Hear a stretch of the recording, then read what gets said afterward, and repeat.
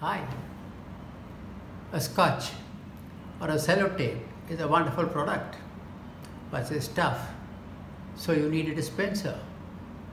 Today I'm going to show you how you can tear the tape just with your fingers and without use of regular tools.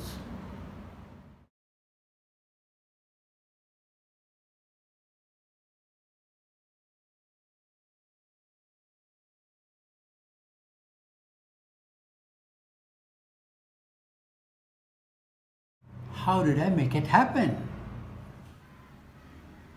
So here we have the picture of a cello tape. Here's the roll, and this is the loose end of the cello tape. An expanded portion is shown here. As you can see, we have made a cut which is about 1 millimeter deep and 45 degrees to the run of the cello tape towards the loose end. What this cut does, it helps you to tear the cello tape across, and at the same time when you continue to open the cello tape, the tear does not develop from this corner but runs back to the full width of the tape. On the tape, I decide what is the minimum length of tape pieces that I require. For example, I feel 1/4 the length of the circumference is adequate for me.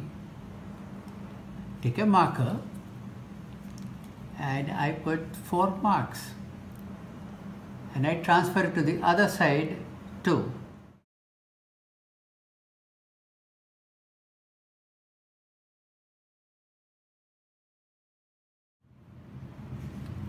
Having done the marking, I take a sharp knife. The tape is opening this way. In line with the marking, on the periphery, I make a 45-degree cut.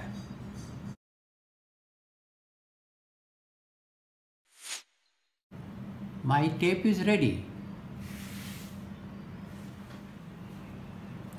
On the tape, the marking shows where the cut is on the opposite side. If you are left-handed, cut the tape on the left side looking from your side. As the tape opens, when I cross a mark, I know a cut has crossed, and all that I need to do is to put my finger and slight left pull and she tears. In case I have to do a gift wrapping, I apply the same thing. I keep going straight, and when I cross a marker, I pull and the tape tears.